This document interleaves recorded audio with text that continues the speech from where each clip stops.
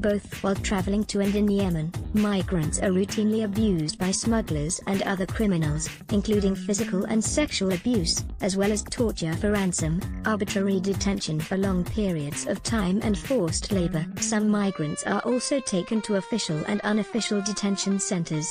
Through its voluntary humanitarian return program, the IOM has been providing return transport from Yemen to the migrants' home countries. Earlier this week, IOM helped some 101 Ethiopian migrants leave Yemen, which is on the brink of famine following 3 years of war, through Hodeida port as clashes approached the area. The group included nearly 51 women and 33 children, who had become stranded in the country and are among the most vulnerable cases from a larger group of about 300 migrants